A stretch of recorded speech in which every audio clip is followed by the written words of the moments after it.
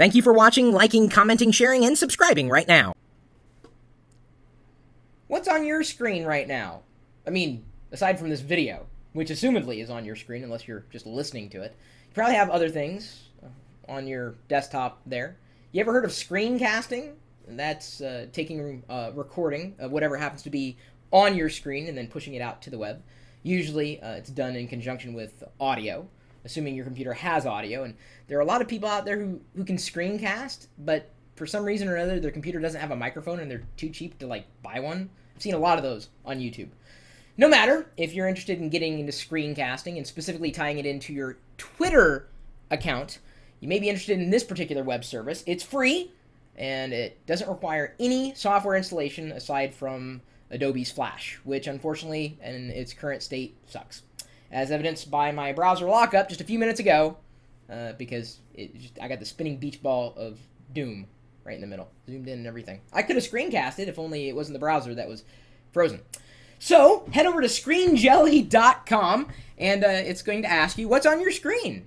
And, well, you don't have to answer that question. You simply only have to press the record button. It says recorder is loading. I'll zoom out again.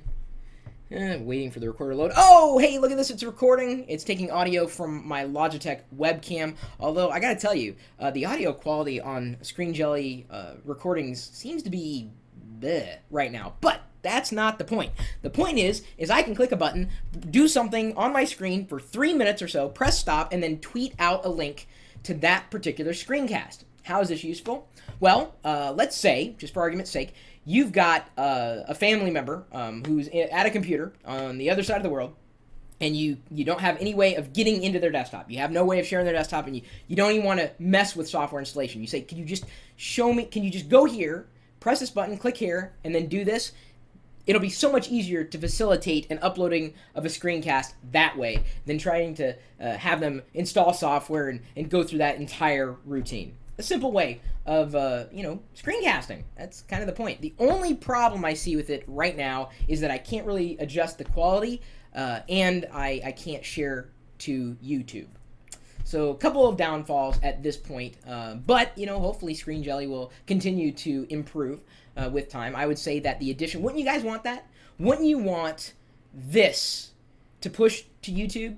If so, you may want to drop the developer's line. Oh, I better stop. Okay, stop. It asked me if I want to see, what I've done here. The recorder load. Oh, hey, look at this, it's recording. Oh, that was bad. See, you heard of the audio? It's like, ugh, you can't really adjust it. Of course, I'd probably blame Logitech for, the hardware not being perfect, but I can't adjust the settings at all, at least on this end. I can't get a good audio preview. So they've got some stuff to work on, but still, it's a step in the right direction.